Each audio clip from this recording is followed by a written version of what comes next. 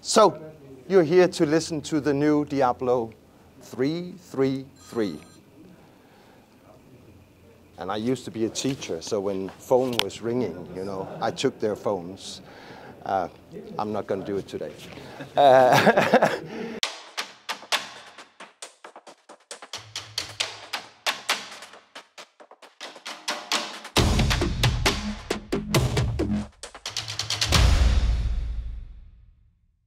The Diablo 333, it is the replacement of the Diablo 300. The Diablo 300 has been in production for 7 years now. And it has been very, very successful to us. It's by far the best-selling Gryphon product ever. So why replace it? Yeah, we are always trying, striving to move forward, to do something even better.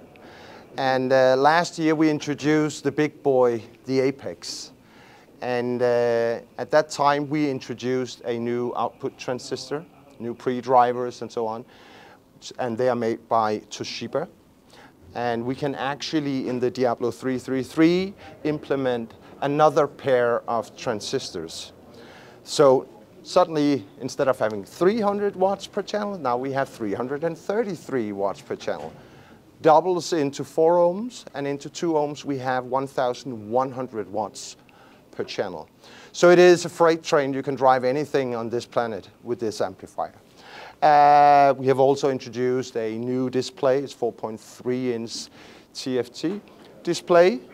Furthermore, a new DAC and a new phono card. And the phono board you're going to listen to, it is a true dual mono. So it's like super mirrored, maximum channel separation. So it's fully balanced, so it doesn't come with RCA plugs, only XLR. We want to maintain the integrity of the signal.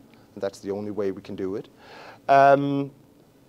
And I really like that phono board. It's so good. I was very impressed when Tom, he designed it, our chief engineer. Tom has been in charge of all Gryphon designs, the electronics parts, for almost 23 years now. So he's the guy behind everything inside our boxes.